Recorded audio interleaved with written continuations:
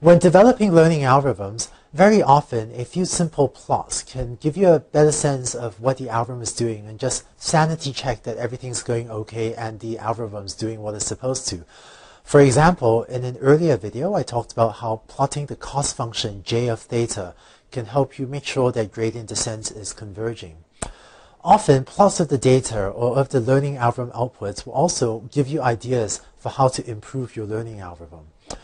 Fortunately, Octave has very simple tools to generate lots of different plots, and when I use learning algorithms, I find that plotting the data, plotting the learning algorithm, and so on are often an important part of how I get ideas for improving the algorithms.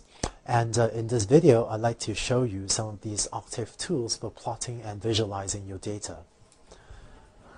Here's my Octave window. Let's quickly generate some data for us to plot. So I'm going to set t to be equal to this array of numbers. Here's t, set of numbers going from 0 up to 0.98.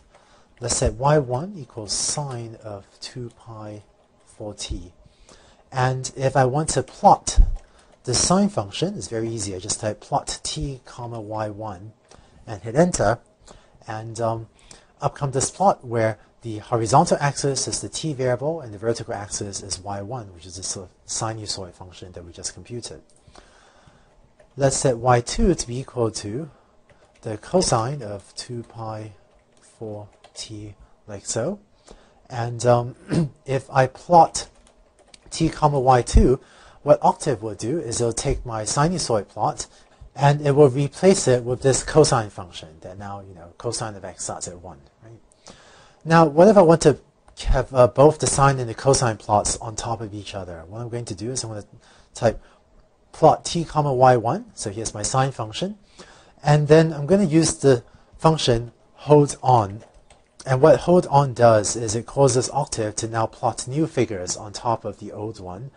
And let me now plot t, y2. I'm going to plot the cosine function in a different color. So let me put a r in quotation marks there, and instead of replacing the current figure, it'll plot the cosine function on top, and the r indicates that I want this in a red color. And here are additional commands: x label time, say to label the x-axis or the horizontal axis, and y label value, say to label the vertical axis value. And I can also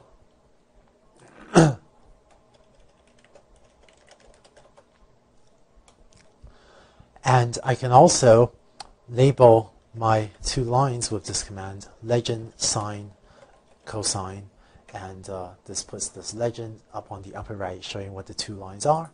And finally, title my plot, puts a title at the top of this figure. Lastly, if you want to save this figure, you type print -dpng my plot.png. So PNG is a graphics file format, and if you do this, this will actually save this as a file. Before I do that, let me actually change the directory to, let's see, like that, and then I will print that out. So this will take a while, depending on how your Octave configuration is set up. This may take a few seconds, but change the directory to my desktop, and Octave is now taking a few seconds to save this. If I now go to my desktop, let's hide these windows. Here's my plot.png, which Octave has saved, and there's the figure saved as a PNG file. Octave can save files in other formats as well, so you can type help plot if you want to see the other file formats rather than PNG that it can save figures in. And lastly, if you want to get rid of a plot, the close command causes a figure to go away. So there's that figure. If I type close, that figure just disappeared from my desktop. Octave also lets you specify a figure number. So you type figure 1 plot t y1. That starts up first figure, and that plots ty1. And then if you want a second figure, you specify a different figure number. So figure 2 plot t y2, like so. And now on my desktop, I actually have two figures, figure 1 and figure 2. That's one plotting the sine function, one plotting the cosine function Here's one other neat command that I often use, which is the subplot command. So I'm going to use subplot 1, 2, 1. What that does is it subdivides the plot into a 1 by 2 grid. That's what the first two parameters are. And it starts to access the first element. That's what the final parameter 1 is, right? So this divide my figure into a 1 by 2 grid, and I want to access the first element right now.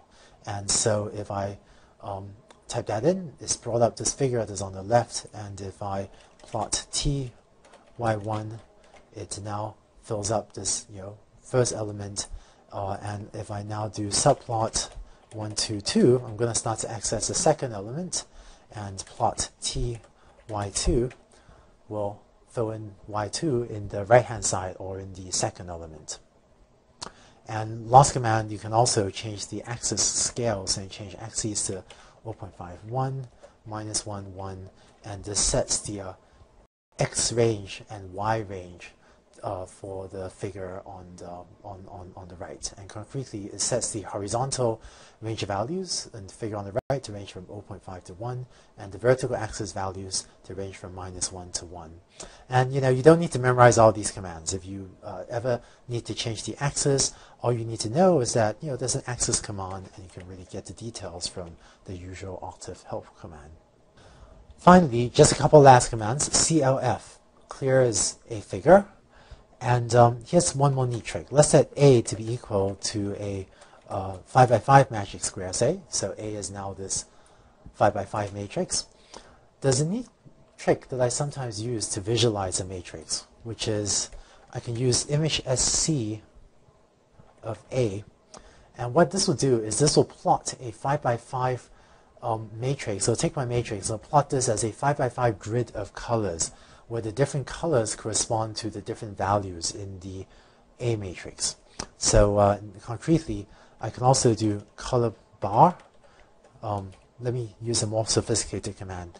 Image SCA, color bar, color map, gray.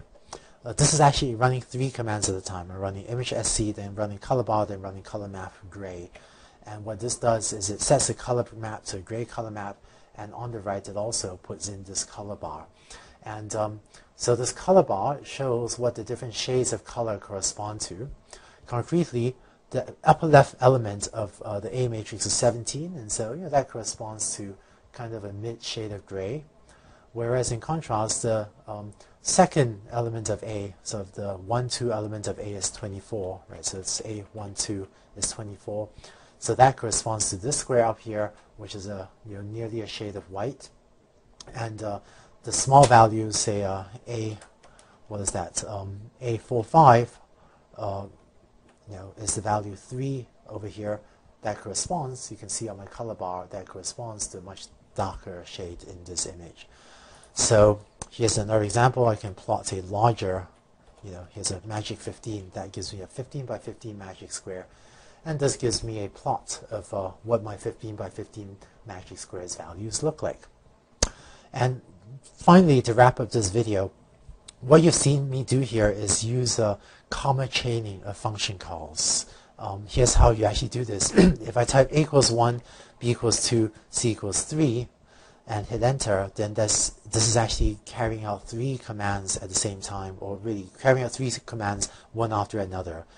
And it prints out all 3 results. And this is a lot like A equals 1, B equals 2, C equals 3, except that if I use semicolons instead of a comma, it doesn't print out anything. So this, this thing here we call comma chaining of commands, or comma chaining of function calls. And it's just another convenient way in Octave to put multiple commands like image SC, color bar, color map, to put multiple commands on the same line.